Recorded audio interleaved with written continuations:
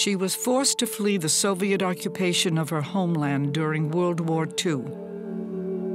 Refugees throughout the war, Marija Gimbutas and her family immigrated to the United States, where she became a world-renowned archaeologist whose scientific theories have sparked a great debate.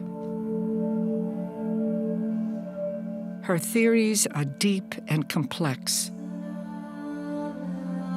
But simply put, they paint a new picture of the earliest layer of Western cultures.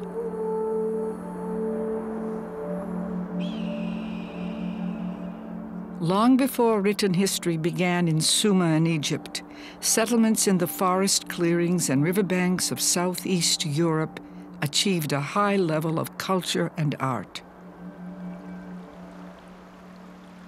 8,000 years ago in the Neolithic or New Stone Age, agriculture, pottery, weaving, and herding were already being practiced. The first farming communities where women and men lived showed no evidence of organized warfare. They left behind thousands of artifacts, a rich legacy of paintings, pottery sculptures, and figurines, all connected to goddesses and gods who are at the center of a rich religious life.